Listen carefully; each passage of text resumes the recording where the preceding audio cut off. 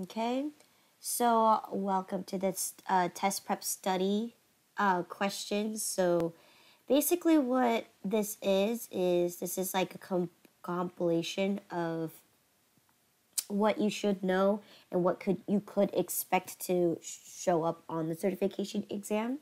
So there are a total of 50 questions, okay? You may get one that's less than 50, but aim for at least roughly 50 questions, okay? And you're given a total of 50 minutes, okay? So the test is very short, okay? Now, about 1/3 of the questions are going to be navigation. So when you guys get your actual certification practice exams, there will be exams where it does help you test navigation. So it's going to be point, click, and drag, okay? That's that section right there. And then the rest is going to be multiple choice. Now here is a combination of both navigation and possible multiple choice questions. So again, you have approximately you have 50 minutes to complete 50 questions, and the percentage rate to pass the exam is exactly 70%. So you have to definitely yes. And then with your counselors, it really depends which counselors that you come from. I know that One Stop, you guys are guaranteed 2 retakes. Now here's the catch: once you take in the first exam, and let's say you do fail it, you have 30 days to reschedule the next one. Okay, so that gives you 30 days to go over through the book again, go over through the practice problems, and pretty much get tested right away. Okay. Now, right now, the testing center is 100% operating, so it's been like that throughout the whole entire pandemic. So, with that being said, we have lifted a few safety measures. We do require. We do not require face masks, and we don't check your vaccination card, so you're able to schedule them at any given time.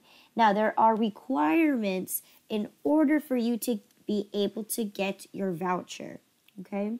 So what we placed on you guys is that when we send you guys out the practice exams, you're going to get about 30 practice exams. So that includes the navigation questions, and it also includes the multiple choice. Now, that you have to at least score 90% twice on the certification practice exams. Now, of course, you can prove it to us because you should sign up in with your Cert report. So you will be given the link with your access code, and when you type that in there, when you set up your Cert report account, then you're going to have access to your practice exams, and you're going to have access to your scores and records. It should be through your email. Okay? And what that does is that whatever amount that you scored on, that's going to be your proof that you're going to submit to the school. So then you're ready to go ahead and get your voucher. Okay. So with that being said, when you do get that 90% twice, now I'm going to suggest you this: don't stop at just 2. Keep going until you get a consistent 90%. You have 30 tries, 30 tests to earn that 90%. The reason why I say this is because you might get lucky the first test, you get 90%. Second test, you might be getting a 70, and then you might get a 90, and then a 90, and then you might get a 70 the next one. So we just want you to, help to prep you for the exam by adding this little kind of hoop barrier in order for you to let us know that you are ready for the certification exam. So once you prove to us that you successfully got the practice exam at least 90% of the time twice, then what you're going to do is you're going to contact the school. And what's going to happen is that the school is going to help you purchase your voucher for the actual certification exam. Once you get your voucher, you have 1 year to schedule for your certification exam. Now, depending on the number one thing is which counselor you belong to. Most cases, One Stop, they kind of they're kind of lenient in when you schedule, but they're not going to let you schedule for a whole year. And then of course, if you're from workers' compensation, you might have to test within 30 days of completion of the course. So it really depends on who your counselor is, who your sponsor is. Now, with that being said, as long as you talked with your counselor and you know what's going on. So if you do end up failing the first time, you have 30 extra days to retake the second one so that's the time limit there. Now, I've mentioned this before. The successful passing rate for the very first time is 40%.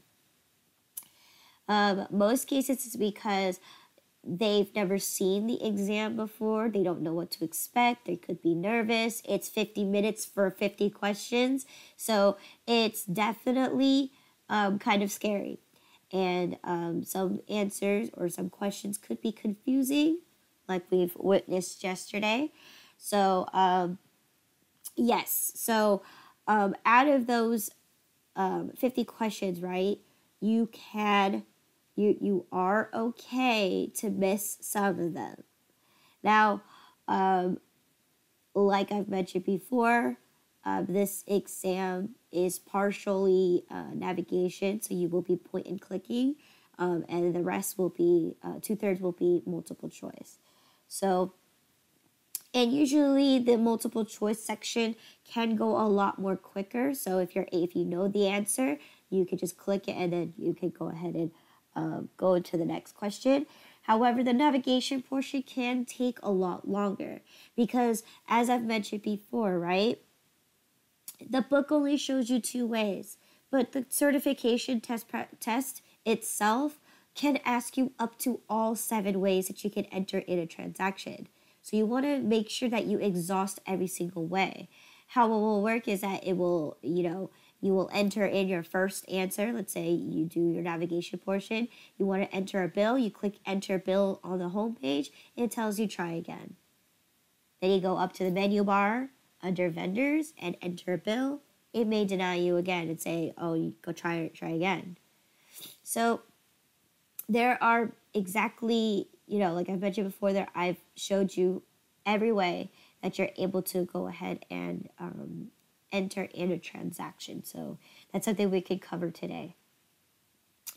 So with that being said, other than that, for this class, right, Thursday we will not see each other from here on out, except for the students that are going to go into the accounting program. So I will see you guys on Monday.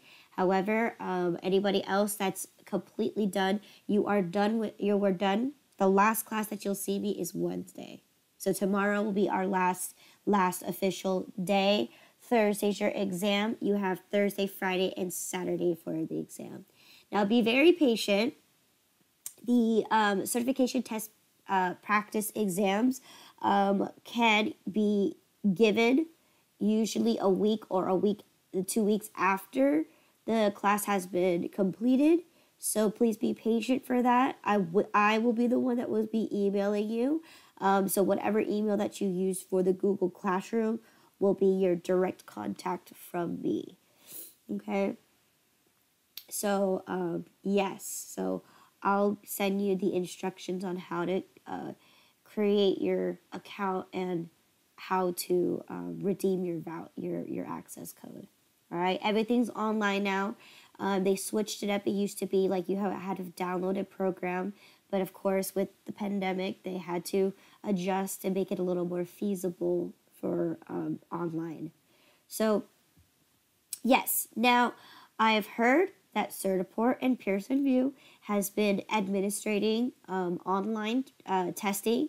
Now, I don't know if QuickBooks is one of them. I know that it's for like certain ones like Amazon, Amazon, and I believe IT is able to do it online. But for now, I don't know that's an option for you. It could be an option for you, but there are rules and regulations on how you could be successful to do that. You do need a webcam, and it has to be on you throughout the whole entire test. Okay, so you may or may not have to be obligated to go to the actual campus, but we are an official testing center. So you guys, when you guys call to get your voucher, you guys get to take the exam on our campus for free, no charge, because you are a student at PETA. If you go somewhere else because it's a lot more convenient and a lot more closer to your home, you may be subject to have to pay for the test itself, or not the test itself, but pay a certain like an entrance fee or even a locker. You may you have to pay for a locker to secure all your stuff. You may even need to pay like I don't know what it is, but I know that anybody who that doesn't go to our school that has to take their test, any certification test. So a lot of TSA, they have to pay a small fee to take the exam on our campus. Okay, you guys are free, but unless you choose an area that's nearby your home, then that's up to you. Okay, you do have to note that you are subject to those fees. If you are a PETA student, you guys can get those fees waived. Okay. Other than that, yeah, let's get started with the certification. Okay, so if you skip a question, it goes against you. Okay, so the formatting of the test itself, it's kind of you have two buttons. You have the skip button, and then you have the skip for now button. If you click the skip button, that means you can't go back to it and you accept that answer as a miss. If you go skip for now, then you can go back to that you can go back to that question. Okay, so make sure that you know that. There's a few things that some students don't know that are actually on the certification test itself, and they end up missing because of that. Now, like I said, 40% is the success for the first test, 80% for the second one. Okay. Now they recommend that this is what's going to happen. Reading the book is very important.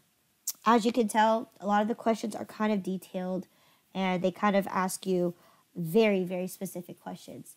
They could even ask you a navigation multiple choice question. So it could say, oh, how do you enter this and this? Okay. So you want to be it's very, very precise. And once again, all of these questions you can answer through your book, because your book is meant to prep you for the certification exam. That's exactly what that book is for. So make sure that you read it a couple times before you take the exam. Okay? Memorization, unfortunately, is part of the certification exam. So if you're not good at memorizing, find some kind of technique to help you memorize. Okay? Other than that, we can get started. Any questions? Yeah, for those practice tests, we're just gonna do it at home, right? We don't Yeah. have to go to campus for it. Yes, I will send you the link, and you can do it online at home. Yes. All right. Yes, they made it more easier. Before, you would have to download a program that's very heavy, and that would also crash a lot of other people's computers. So we recommend that you would come to campus to do the practice exams. But again, they made it more feasible due to the pandemic, so it's a lot more easier. You don't need to download an application. It's online itself. And for those practice tests, do we have the same time, just the 50 minutes? Correct. Okay. So it's to test you exactly how you would see it on the certification exam itself. Now, let me tell you this. It's similar. It's not exact, okay? So that's why a lot of students kind of get thrown off of that part too. They think, okay, well, this is just a mock exam. It is not the exact exam, okay? Understand that. Just know that the navigation portion is similar, but it's not exact. The same instructions follow through, okay? But it's not exact. Okay? Okay. So I just need to talk to my counselor and see what my rules will be. Correct. Yes. I would definitely suggest it. Today.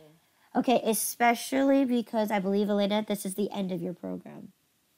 Yes, it is. Okay, so yes, so you're gonna have to speak with them and see what what they allow you, because like I said, I mentioned before, you may be tested like right afterwards, but once again, you need to have the practice exams in order for you to go through our barrier to ensure that you'll be able to pass the exam.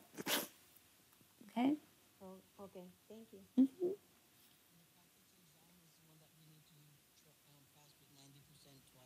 At least twice. Okay.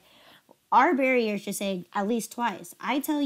I say keep going until you keep going. You have 30 practice exams, so if you could score at least 20 of them, 90%, then that will definitely ensure that you're ready. Now, one thing that I noticed is that because the practice exams, right, some of them will give in 2 weeks after. I've seen it before, like, because yes, the person who's administrating all or purchasing all these things, she is pregnant with she has twin babies, so there's only so much that she can handle at once.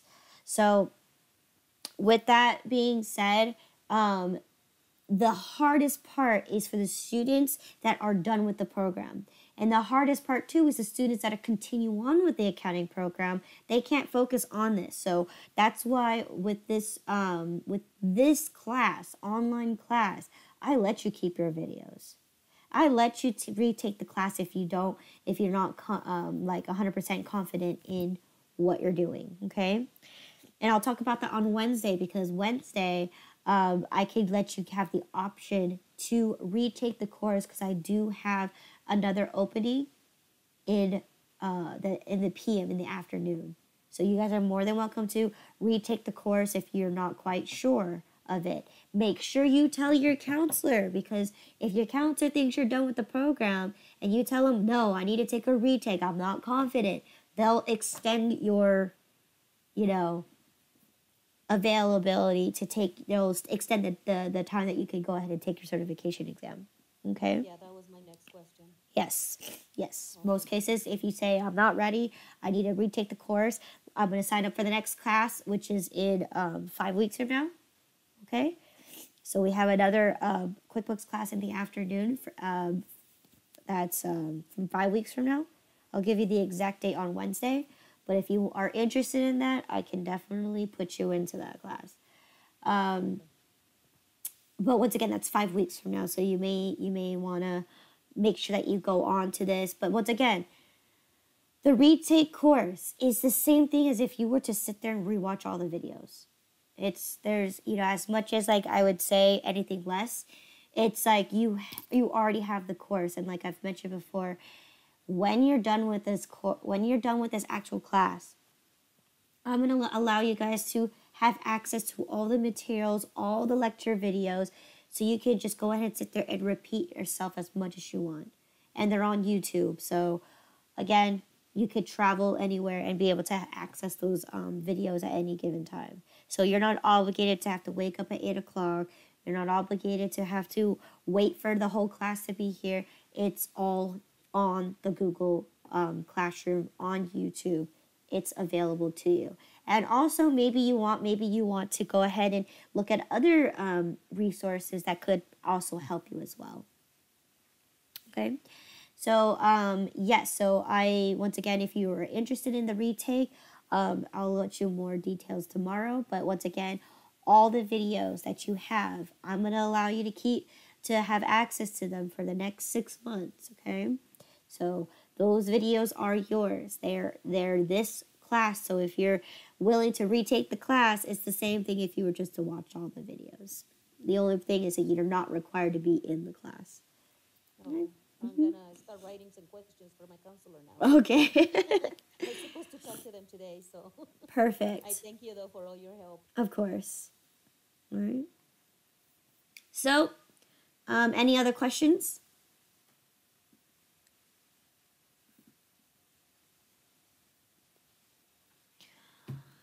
Okay, well, let's go ahead and get started with this test prep study questions.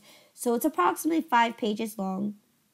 All right, each section is broken down into pretty much, it's not broken down by chapter, but it is pretty much, the main core of this exam is primarily focused on the 3 top sections that you deal with. So on your homepage, right, the 3 sections that I'm talking about is your vendors, your customers, and your employees. That is guaranteed because the most important thing about a vendor is you need to enter a bill, okay? The most important thing about your customers is that you have sales. And the most important thing about your employees is you have to pay them, okay? So this is primarily going to be most of the exam. Now, also a small section of the exam as well is going to be how you set up QuickBooks. How do you create a file? How do you customize a file? Okay, so those are going to be primarily the big chunks of the book, right? The customers were split into 2 chapters, right? Okay, so yes, that's most of the exam. However, this is what you should know, at least, a rough kind of area that you should know the ins and outs to. So especially with all the different ways of transactions. Okay, so the first question here is what information is required before they set up a QuickBooks file. So if you guys remember on the chapter 12, okay, there is that 12 steps page on how to set up your company file. That is what this is referring to, that you should know what those 12 steps are, because it's important on how to create your company file. You need to get all the details. You need to run a previous trial balance if you are continuing on a company. But if you are creating a company from scratch, then you probably won't need steps, I think 8 through 12 or something like that. You need to know how to set up your accounts. You need to know how to set your preferences. Okay, so I don't know what the page is, but it's in chapter 12.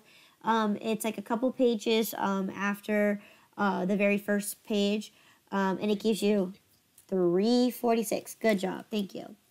And this page is going to give you the 12 steps on how to set up your company file. So that's definitely something I want you to go ahead and utilize to answer. Okay. How to start a new company data file in QuickBooks. Okay, so we talked about this. There are 2 ways that we can create a company file. What are they?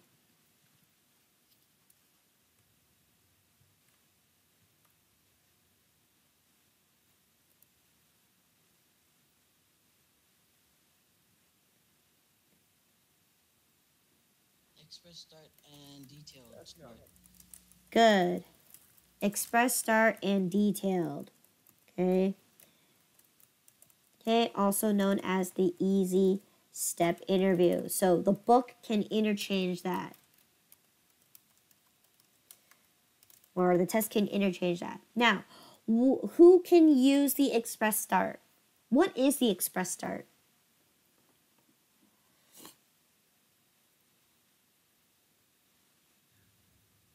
Experienced QuickBook users? Correct. Experienced QuickBook users. Okay. And do you guys remember how it works? Like when you use the Express Start, what do you know? What do you do?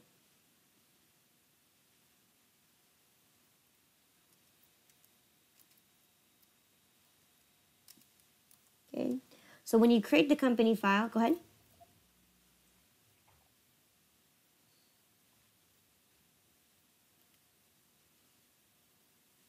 Okay. So for the Express Start, since it is for experienced QuickBooks users, right? One thing that you're going to notice is that all you're doing is you're just setting up the basic computer, the basic company profile. You use the company name, the address, what kind of what the company is, like whether it's a LLC, a corporation, a sole proprietor, right?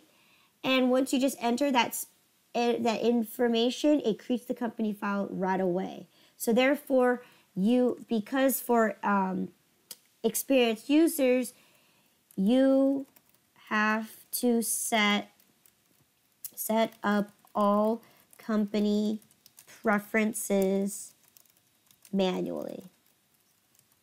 Okay? Whereas the Express Start or the Easy Step interview, right, you go through pretty much a series of questions, okay, that help you create your company file, but at the same time, it helps you also, set the company preferences as you go through the questions. Okay, so Easy Step interview is for beginner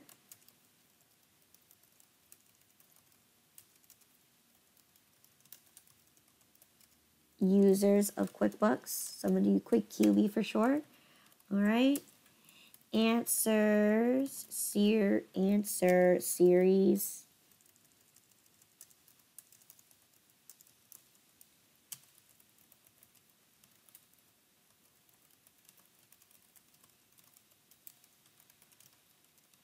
To help set up company preferences.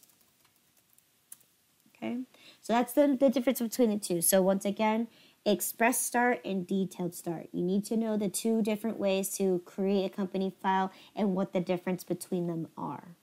Okay.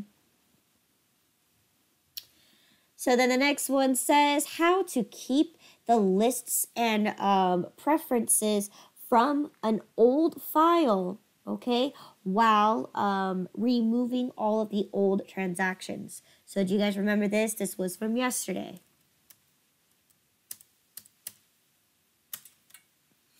How do we keep all the lists and all the items, right, and preferences, but you're deleting all the old transactions?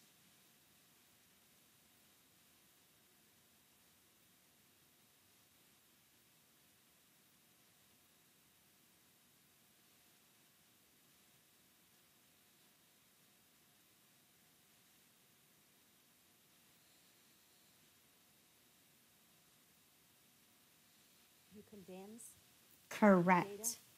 Correct. So in this case, condensing the data file. So from here, do you guys remember how to get there? How do you navigate to get to that condensed file? That could be a navigation question. So do you remember how to perform the condensed data file?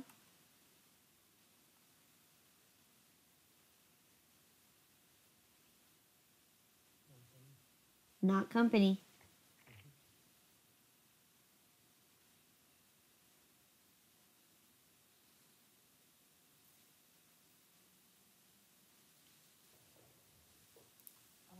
You did went through file, File. and then you go down to, let's read, Utilities, okay. And then, okay, there is, and then the, Correct. Okay. I'm sorry, my grandson was crying, I had to mute him. No worries. No worries. It's okay. So once again, it's going to be file on the menu bar. Right? Then it's going to be utilities. And then it's going to be condense data. Right? All right, good. Next question says, how to customize the homepage. There are 2 ways to customize the homepage.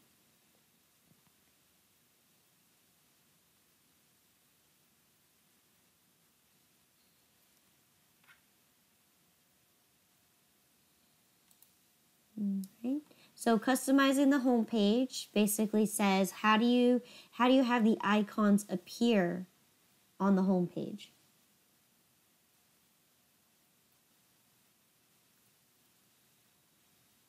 You go to favorites. Not favorites. How do you customize? Edit preferences? Edit preferences. Excellent. So for example, right, you see this little inventory section right here. If you go to inventory and items, okay, and you click on company, right, you can, if you activate it, right, and I click OK, and the next time I see my homepage, there it is. I got rid of my purchase section or my inventory section. So that is one way. That is the yes, that is definitely one way that you can customize the homepage. So edit, menu bar,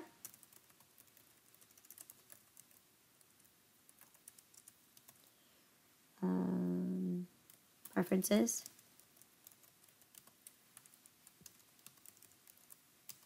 and company.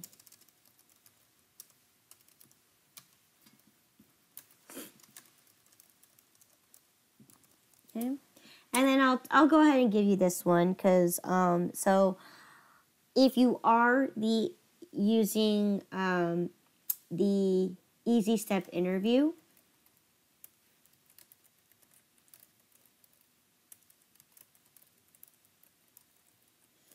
essentially the questions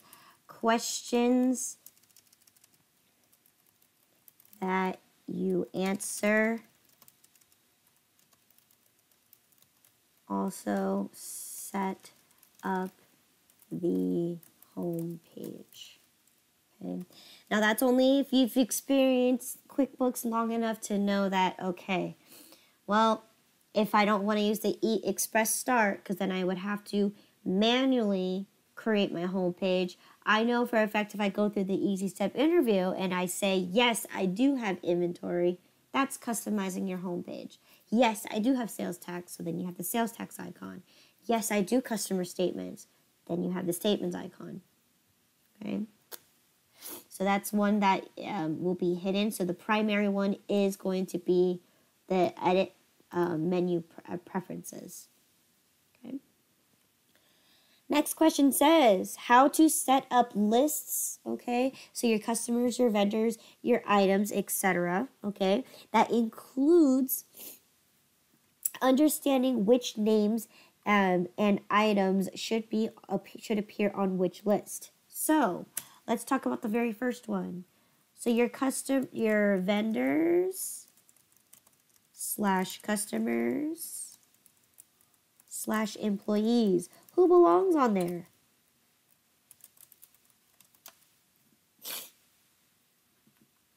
Anybody that fits as a vendor, customer, and employee. Wait, let's talk about how. How do you create these lists?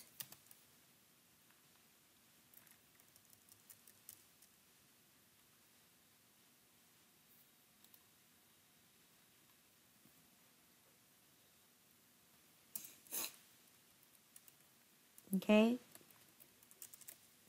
Go to customers now. Okay, so let's talk about the how. How do you create your vendors, customers, or employees list?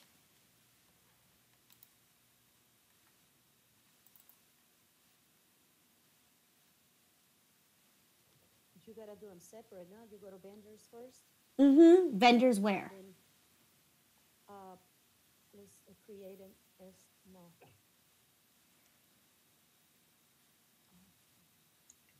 It should be on the menu bar. Menu bar. And yeah, Menu bar. so list says item list.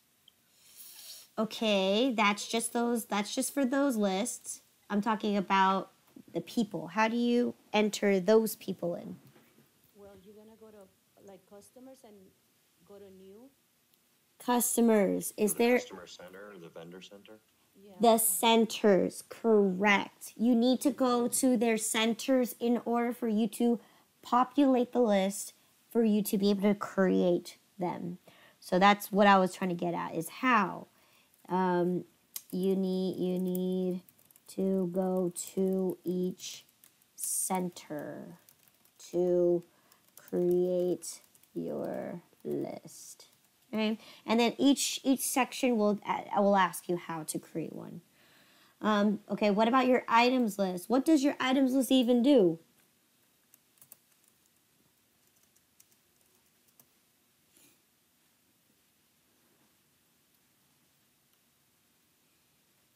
Your items is the ones like your insurance, like, yeah. Insurance items list. Insurance is not going to be on. Oh, no, it's not. No. What would you typically see when you see the items list?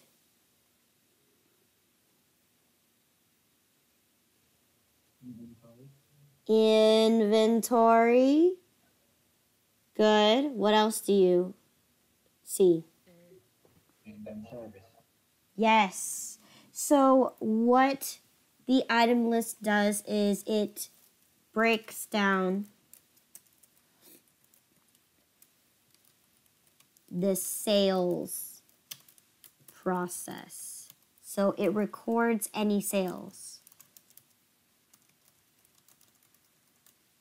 So that means if you provide a service, if you sell a product, if you charge tax, if you charge, shipping and handling fees, right? If you charge a finance charge, if you want to sell a group of items, if you want to create an item or create a product, right? Assembly is going to be where you create the product from using multiple inventory items, right? Group is where you want to sell bundle packages, right? So anything that has to do with the sales process itself. So anything that helps you record a sale, okay?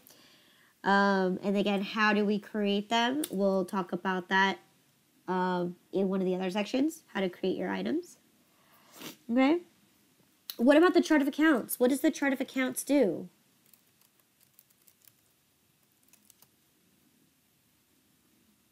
Is where the register and the banking. Good. Yes. That's one example of a chart of account. Okay.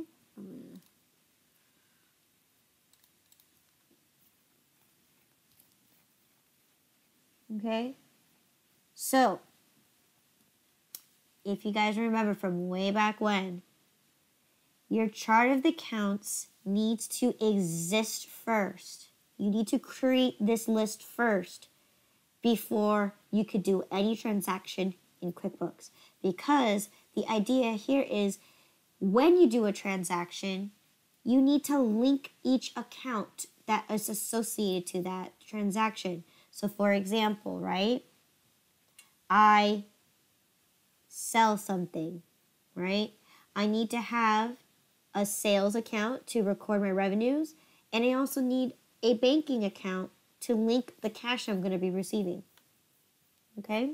So you need to set up the chart of accounts before even being able to do anything in QuickBooks. So chart of accounts, okay, is going to be how, so you're going to create the chart of accounts to link your transactions, okay? And how are they listed? So again, you have your assets, liabilities. So we do liabilities for short, equity, revenues, or in this case, they use income, and expenses. Okay, so once again, I think there's another section where it can ask you how to create it, but you need to be able to create this first because it helps you link your transactions together. And what the items, in order to create items, you need to link them to those accounts. So you need to have the accounts before you can create your items. So, okay, those are a few examples. So make sure that you exhaust every single one on here. Okay, there's a lot of lists that you could take a look at. If you just go to lists, then you could just tell me which one is each one belong to. Now, of course, the list itself, right?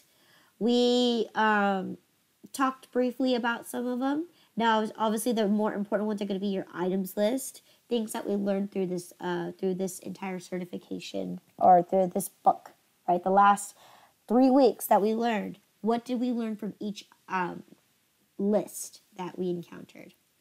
Okay, so that's that section there. Okay.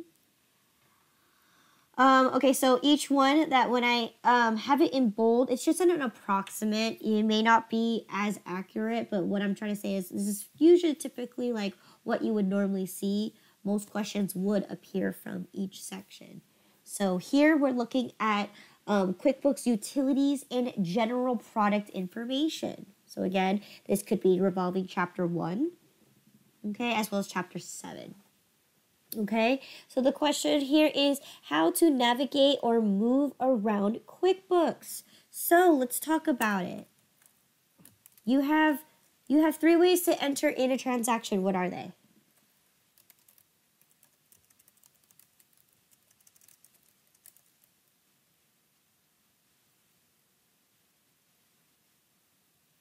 You have 3 ways to enter in a transaction. Or yes.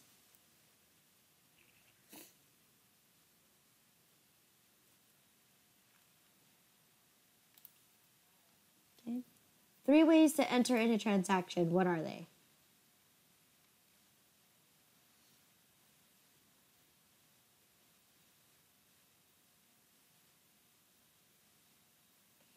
What do you call this one right here? Homepage. Homepage. What do you call this up here? Menu bar, And what do you call this right here? icon, Good. So those are the 3 ways you could enter in a transaction, okay? Using the interface. So here is to the home page, okay? You have the menu bar, and you have the icon bar. Now, the question is how to navigate around the QuickBooks using those things. So like I said, the home page, we already know what it is. It gives you a graphic depiction of a flow of the transaction. So this one's pretty straightforward, right? Your transactions, you just click on them because they have icons, okay? Your menu bar, right, is going to give you a list of all the transactions that you can do in regards to, if in this case, if it's an employee, right? Those are the transactions you could do with employee. If it's a vendor, vendor. If this is your customer, if it's a vendor, that's all you could do. Because right now I took out the inventory, so that's all you can do for vendors. Here are your employees, right? So each section that you navigate through using the menu bar is pretty much going to be almost every transaction that that exists in QuickBooks. Okay? And once again, the icon bar. What does the icon bar do?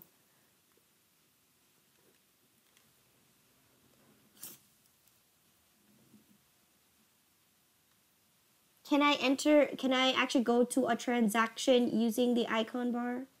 Will it, can I enter a bill through the through the icon bar? Yes, No. bill, no? No, Where does it take you to? you can track a bill. Okay. That's what I You was can't. thinking. Yeah, but you can enter one. You can't enter in like you would enter here on the home page. Right. Yeah. However, what does the icon bar hold? What when I click on the bill tracker, where does that take me? To the bill page and shows you what's in it. Correct. So if I were to click customers, where does it take me? Your customer list. Your customer center. Yeah. Correct. So these are just shortcuts to take you to an area that you're able to perform your transaction. So that's what the icon bar is. You can customize it. So if you want the income tracker, right, it doesn't take you to the actual transaction, but it takes you to the center, right? Same thing with reports, right? You can't create the report there, but it will take you to the report center. So the icon bar, it's a shortcut that takes you to a center. Okay. So the home page, right? We talked about that. It's a graphic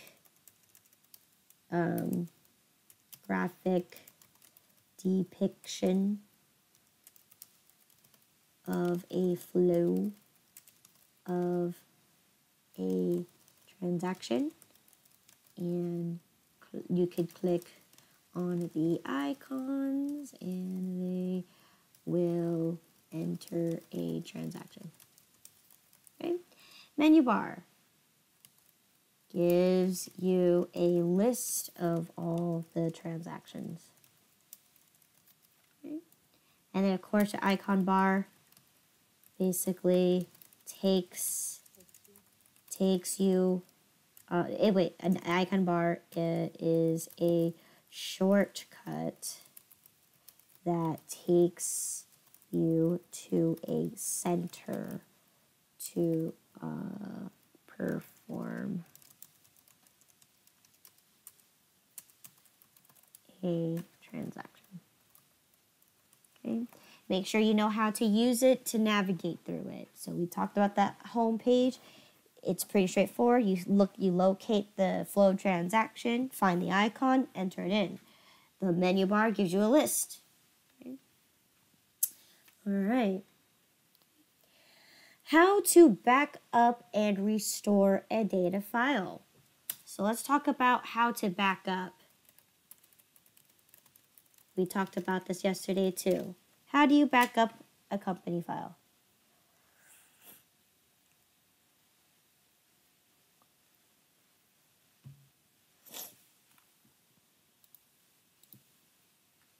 You go to the menu bar to company. Menu bar company, no. File. Backup company, okay? Now, what does creating a backup company file do?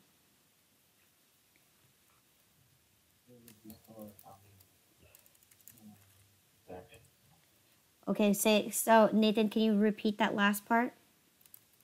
You can back up all your transactions on your local drive Uh-huh. so that you don't lose any transaction. Good. So, nope.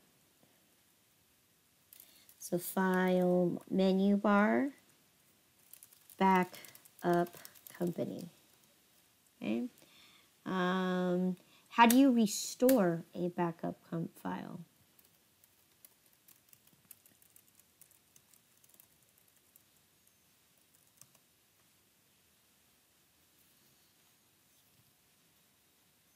How do you restore a backup? Go to the file on the menu bar and then open or restore company. Perfect. Open or restore company, and then you're going to click up the backup. Okay. I can't do that because I already have one open, so I have to close that in order to do that. Okay, so good.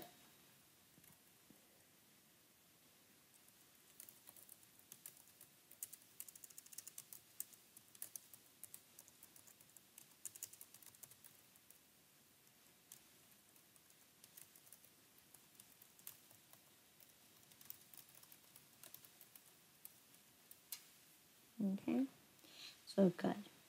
So we talked about what a backup file does, right? It's basically, saves a copy of your company file with all the existing transactions. And for in case if your file becomes corrupted, too many people are using it at once, it crashes. Yet at least you have a file that saved all the transactions as much as you can, right? Up to the point where you stopped saving it. So the great thing about that is that if in case your company file does crash, right, you'd be able to see the transaction that you previously saved instead of having to start from ground zero and have to enter it from scratch.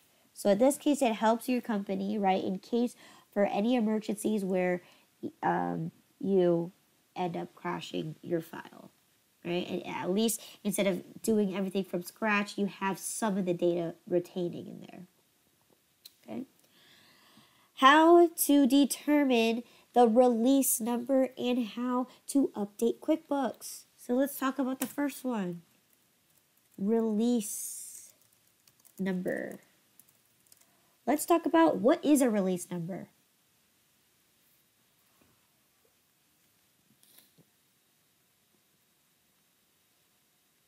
What is a release number?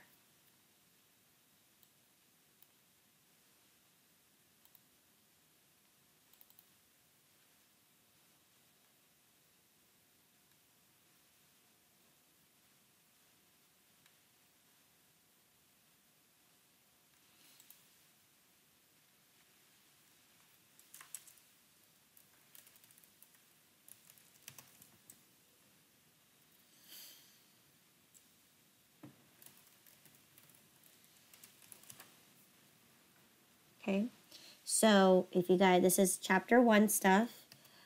What a release number does is, it is a way that QuickBooks can update itself with a patch. So this is kind of technical terms as well. When avid users of QuickBooks, right, find an issue or something wrong with the program, right? There's a bug on the program, like a transaction won't go through. Then they report it to the Blackboard, right, or some kind of board to let the company know that there's a bug in QuickBooks. Okay, and what the company does is they create a patch which they name it as a release. So the release is basically a patch for the QuickBooks to go ahead and basically fix itself, right? Fix the issue, fix the problem, okay? So I'm going to write here, when QuickBooks has an issue or a bug,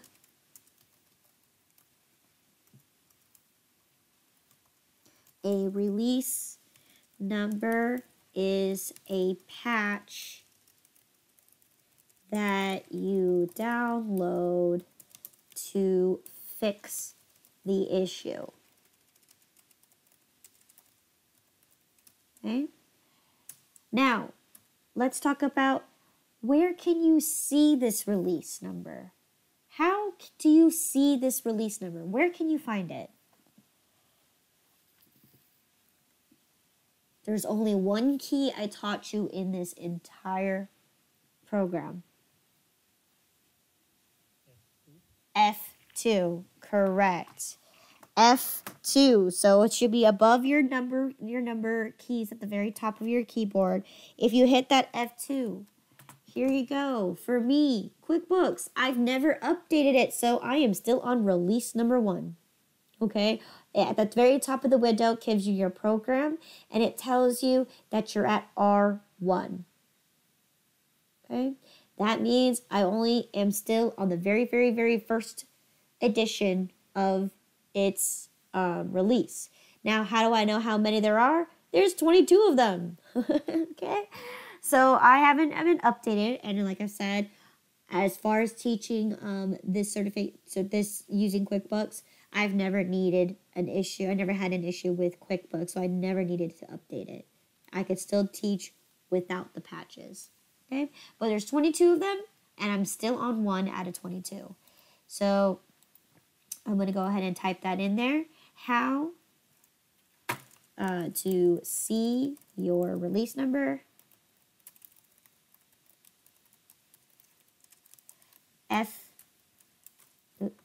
F2 key. Okay. How do you update your QuickBooks?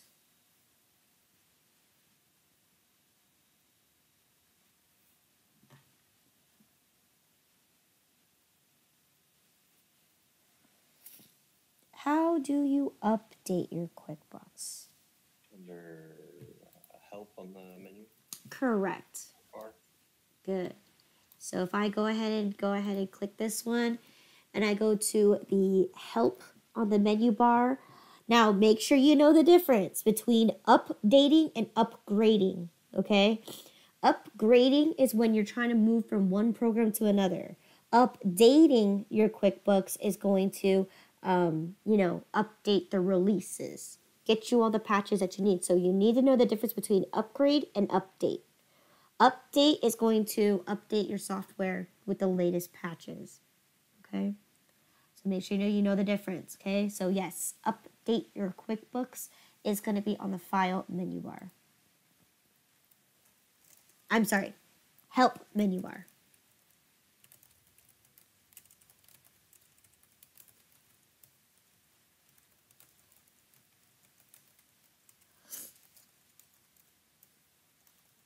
Okay.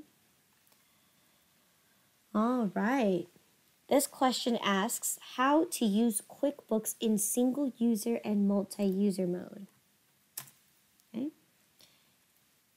How do you switch user modes? File what? Yep, under file under the menu bar. File menu bar, switch users. Okay. Good. Now, what's the difference between the two? What's the difference between being a single user mode and multi-user mode? Yes. What does that mean? when I switch to multi-user modes, what does that mean?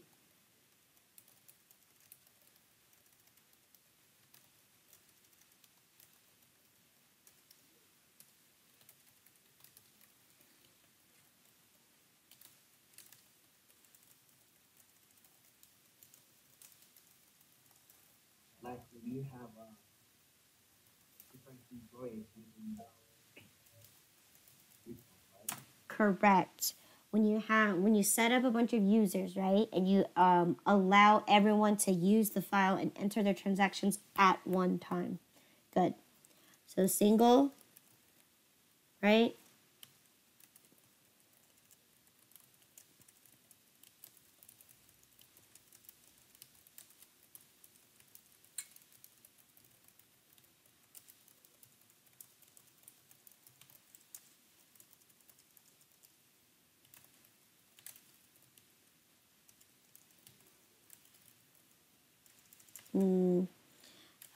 More than one user can access the file at one time. Okay. Good.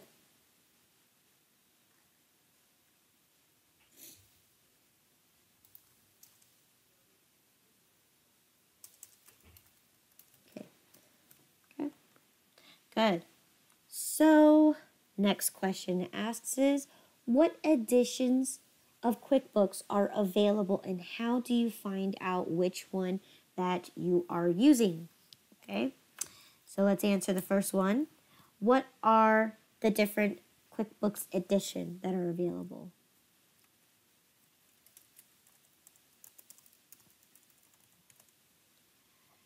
Is it Premiere, Pro? Correct. Pro, Premiere, Um, Desktop. Desktop is going to be one of those two. Was it Elite? Not Elite. What was that, Nilo? Enterprise. Enterprise, yeah. Good. What else? Accountant. Yes. That's the one that your book is going to allow you to download the 5-month trial for. And lastly, what's the last edition? If there's a desktop version, what's the other version? Online. Good. Okay, so Dan, desktop is going to be your Pro, Enterprise, Premier, and your Accountant. Okay, so make sure that you know that these are your desktop versions. Okay. Gotcha. And then the online version doesn't have a Pro, Premier, Enterprise, Accountant? Or No, they have. It's online. online as well? Yes, Is but also.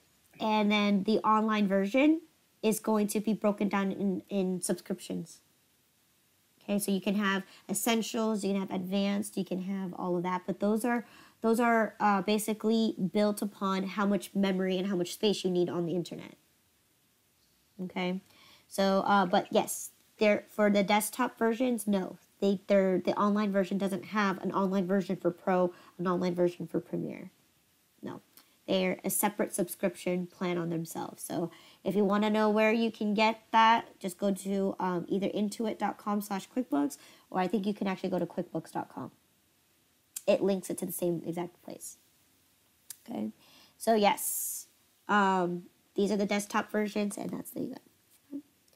So how do we know which version we're using?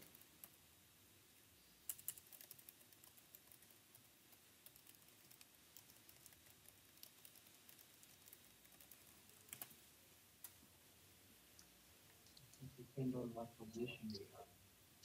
Say that again. Depending on what position. That's the user It tells you at the top of the screen. of what? Because at the very top of my menu bar right now, or my screen right now, it tells me what file I'm in. But it also tells you the version of QuickBooks you're using. Does it really? On the top? Does it not say QuickBooks Desktop Pro 2019? Yeah. Oh, Sure wow. Straight up, it does tell you that. But anyways, it is the F2 key. It'll tell you the exact model, the exact license number.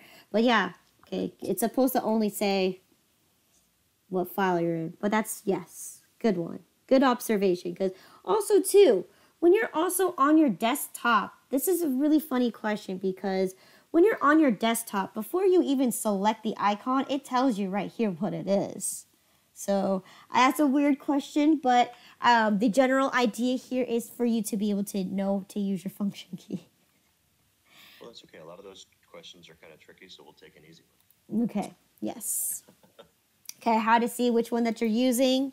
The F2 function key, or at top of the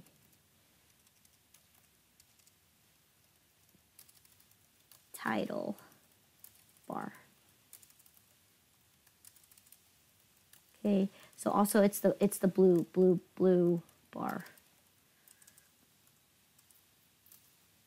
I cannot type today. Blue bar.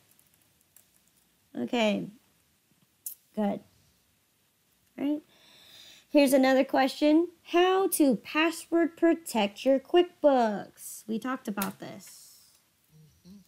So how do you password protect your book?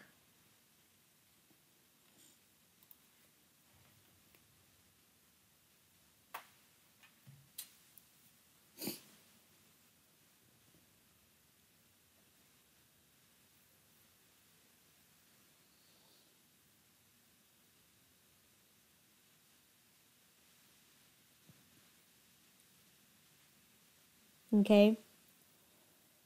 So we know why it's important to password protect your books, but do you guys remember how to set it up?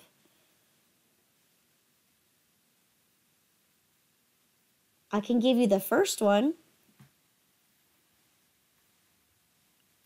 Okay. When you go through the easy step interview, right? So this is what, this one isn't as obvious. Easy step interview. You can set your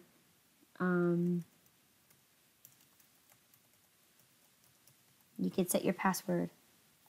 Okay. Now, what if I skip that? That's the question that this is asking. How do I password protect my company file after I've gone through the easy step interview? Under company on the menu bar? Correct. Under company on the menu bar. Okay. Set up users and passwords. Yes, if you click on this, you could set up your users. You can change your password right there. Okay. This one. Okay. So company menu bar.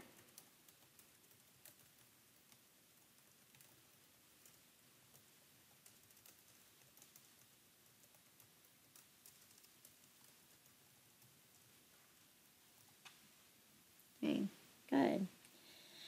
Last but not least, how and why to use preferences. Okay, let's talk about how. Let's talk about why first. Why do you need to use preferences? And then we'll talk about the how. Why do you need to use preferences?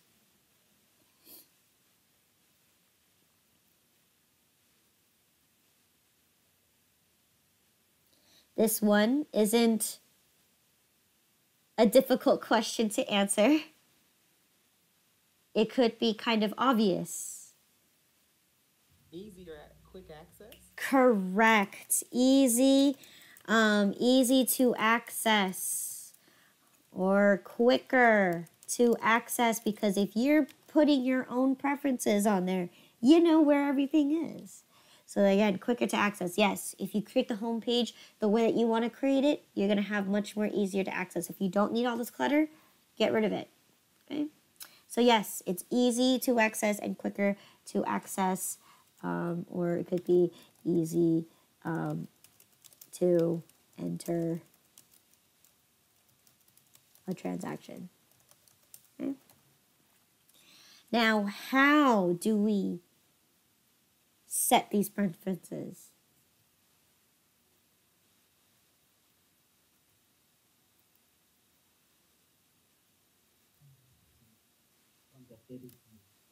On the what?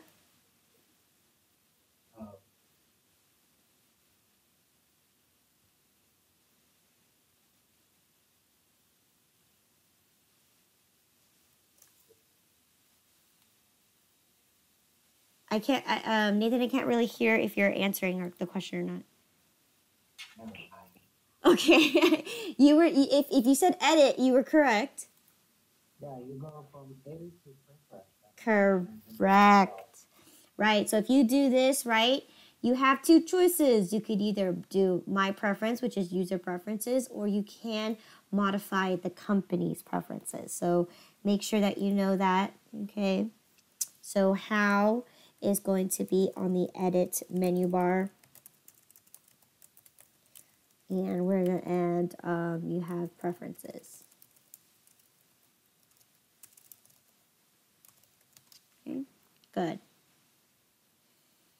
Okay. Lists management. Okay, 6% of the exam, so approximately 3 questions. Okay, so here is going to say how to manage your list, customers, vendors, items, and etc. List management. Okay, so being able to add an account, delete, edit, and merge. So let's talk about it. How do you add?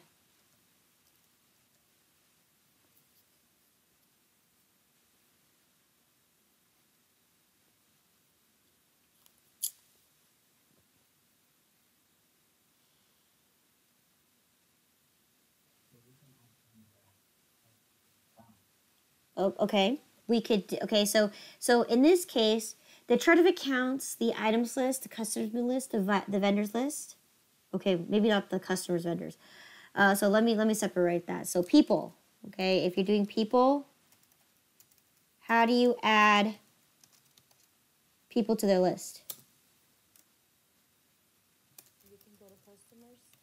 You would go to their centers. People. And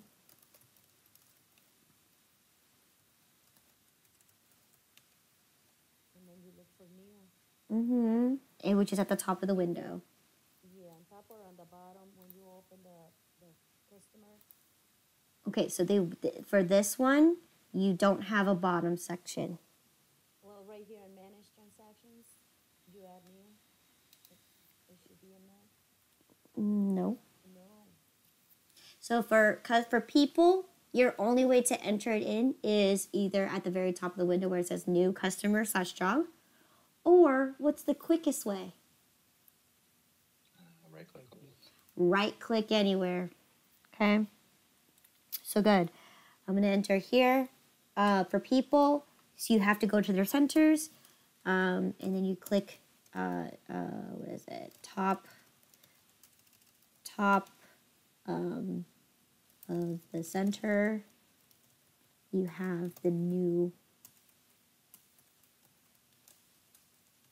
or right click. Okay. And then so now items will include your chart of accounts, your items, your payroll items, any of that. Okay. How do you enter something new?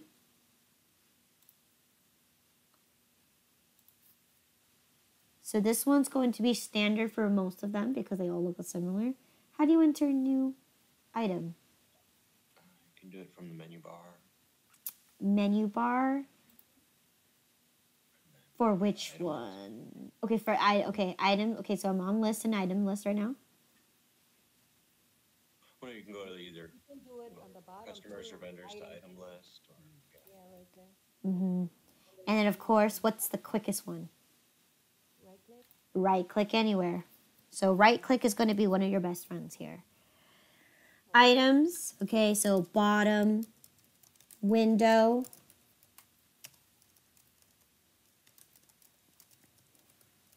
Select new. Excuse me. Okay, good. Same thing. What about deleting transactions or anything like that? You're not supposed to delete unless you have not used them before. Correct. So here, but let's say you've never used that account before, then you can delete. So Yes. delete only if item has never been used. Okay?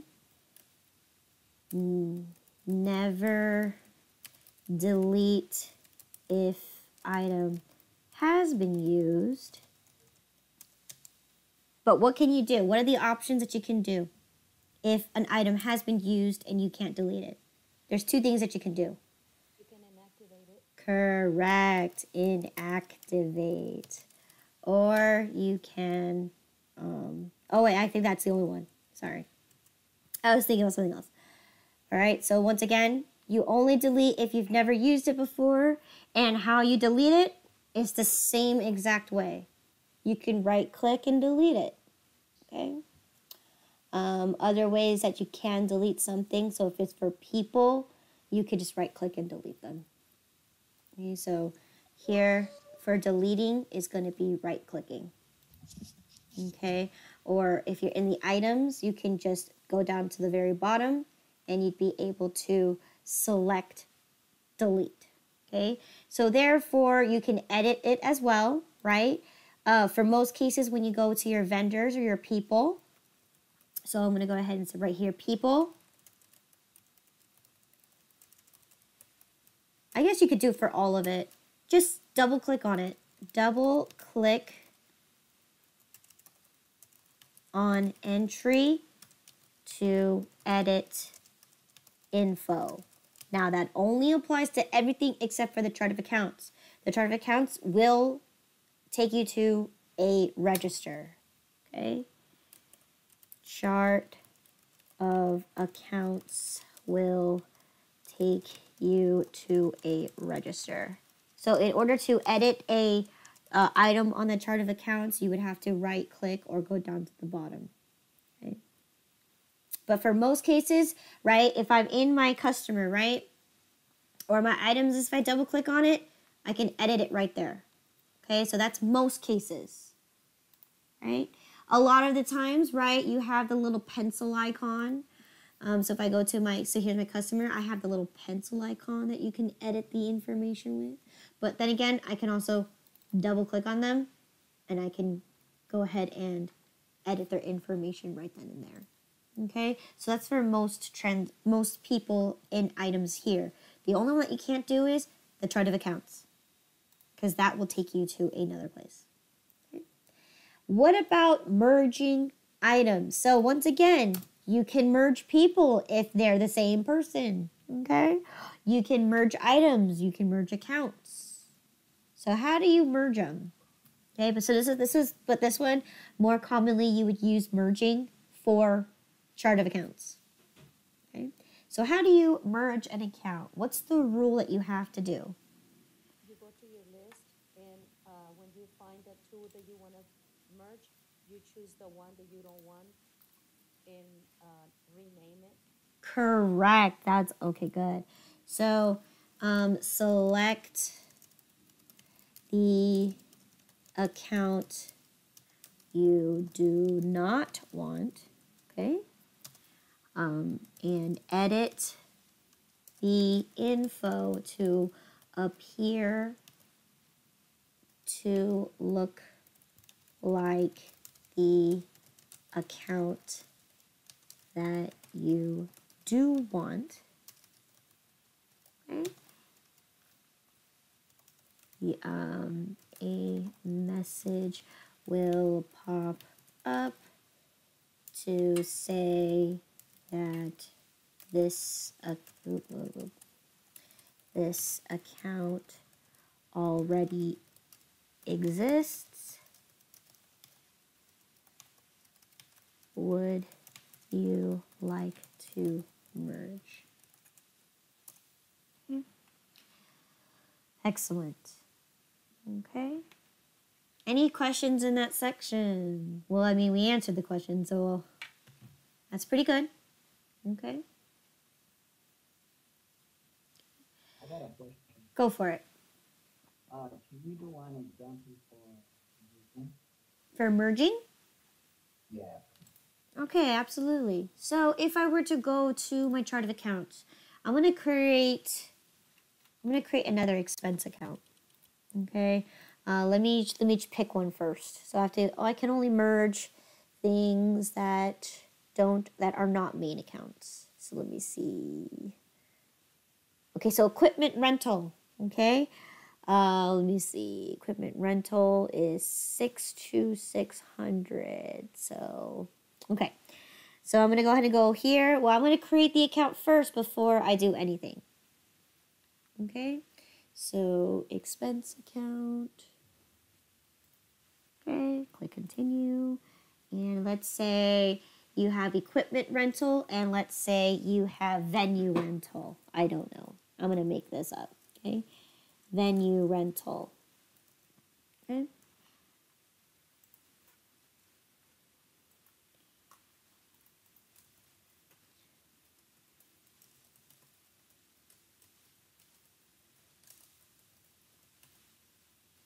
Okay, so I could do venue and equipment. Vendor rental and equipment. Okay. And I'm just going to make 65120. Okay. And I'm going to go ahead and click save.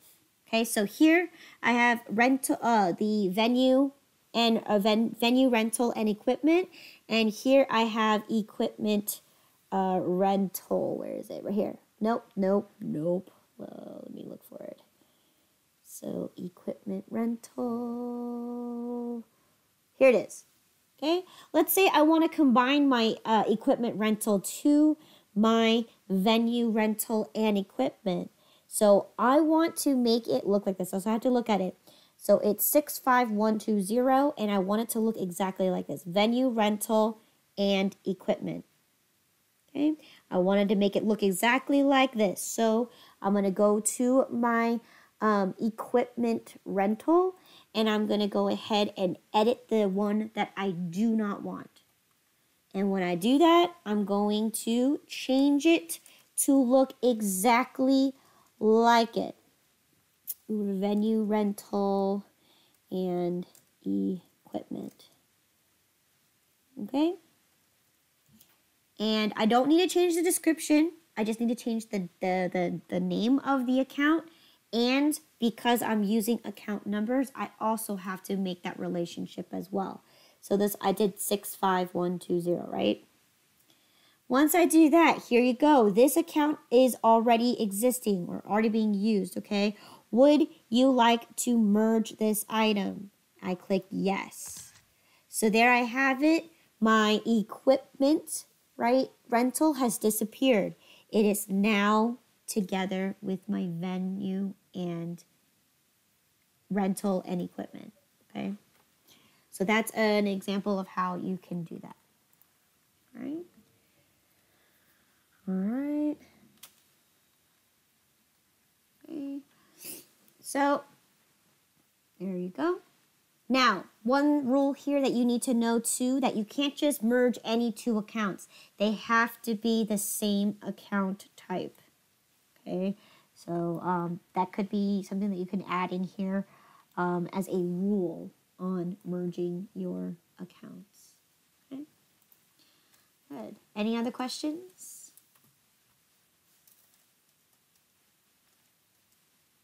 Okay, I guess I can't move that. All right. Okay. So here we're on the next section here. How QuickBooks uses items to perform the necessary accounting behind the scenes. So once again, right? How does it use it? Right? So in this case, what do we know? What do the transactions do? If I'm entering a bill, how does QuickBooks use entering a bill to perform the accounting behind the scenes?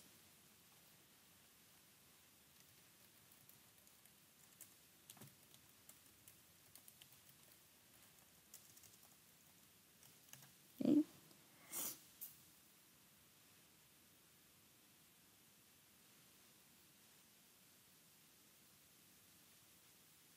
It does the transactions for you, like if you make a payment and it'll increase it or if you're gonna deposit, it does everything for you pretty much. Correct. So in this case, so the bill, so in this case, this is an accounting question. Okay. So when you do a bill payment, right? What you essentially does in the background is that it increases, it doesn't increase. Decreases. It decreases, good. Yeah. Good. It decreases accounts payable and your checking account because you're making a payment. Therefore, you're getting rid of the money that you have. So you're decreasing your checking account and you're also decreasing what you owe.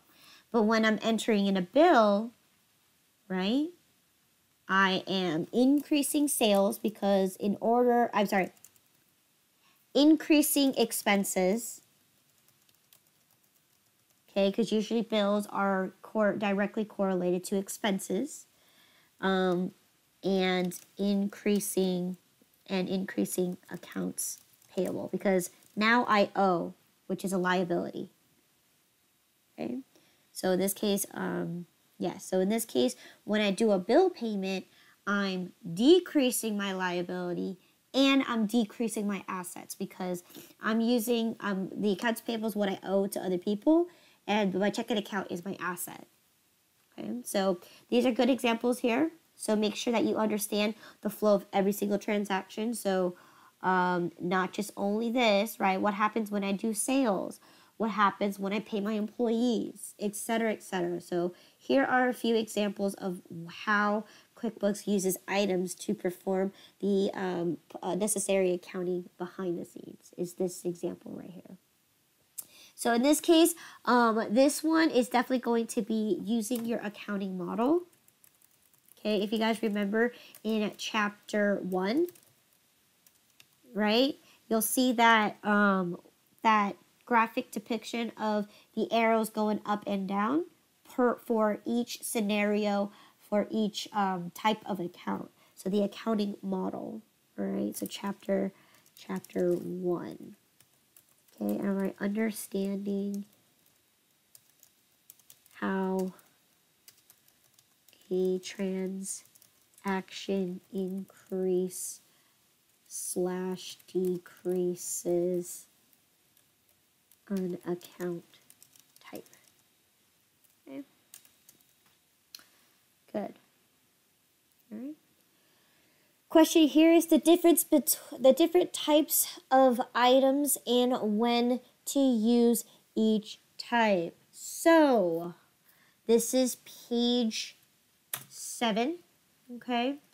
I'm sorry. This is chapter 7. That one page of the list of all the items. Chapter 7. Okay. List of all 10 items you can create. Okay. So I don't know what page that is, but it's definitely that list of the 10 items that you can create when you're creating lists. Make sure you know each and every single one of them and what their functionality is. So again, an example would be, when do you use a service item? Or yeah, when do you use a service item? When do you use a sales tax item? Okay. When do you use a inventory item versus a inventory part versus a non-inventory part? What's the difference between the two? Okay. So make sure you take a look at that and understand each one. I did do an example of every single one, but your book pretty much gives you a nice description of each one and how to use it and when to use it. Okay. Then it says how to use items for different types of scenarios. These can include companies, okay, themselves, okay. So here, products for special prices. Once again, these are just examples, okay, that you can use this, right? So when would you use an item for a product for a special price? What item would you use?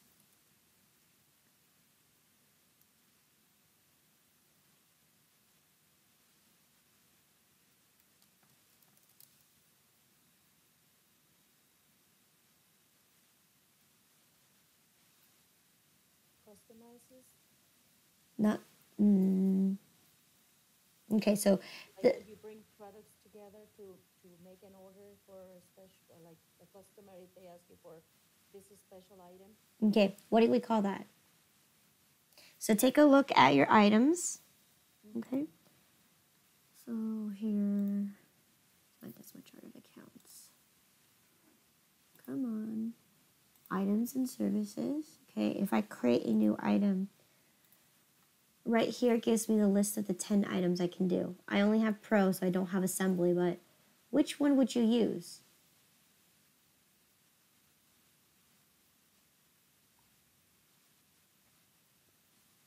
The group. Correct. Okay, so group, okay, item, right? Could use for bundle. Okay. All right. What about deleting entries? So in this case, deleting entries, or in this case, right, to write off bad debt, or to cancel an order, right? How would you use this? What kind of item would you use? We learned about this in chapter 3.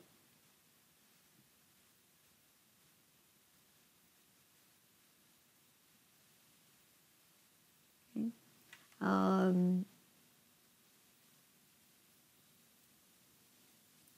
You have to create an account first, Mm-hmm. so Mm-hmm. you can write up the product into that account. You wouldn't write the product into that account. I mean, whatever is the debt, what they owe you. Okay, so there was a specific item that I created in order to have that. Now, I had to create a bad debt item. Okay? Do you remember which type I used to create that bad debt item? So here are the options.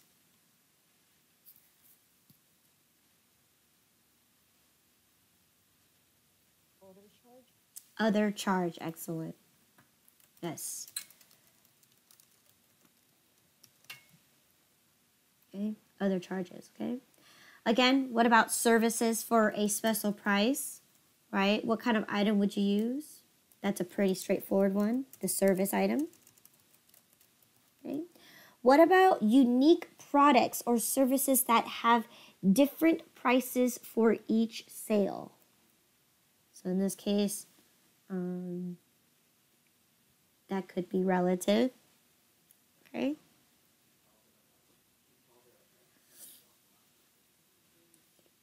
For one service or product, once again, these are pretty relative. So in order to do a unique product or services that have different sales price, right? You just create a regular item, right? And you just select to choose no price level.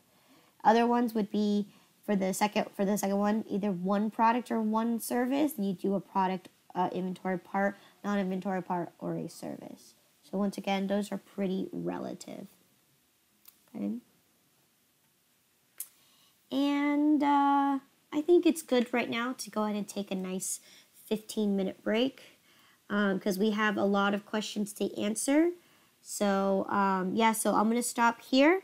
We'll take a nice 15-minute break, and let me see, it is 10:07, so I'm going to do 10:08. So 15 minutes from now, 10:23 is when I expect you guys to come back, okay?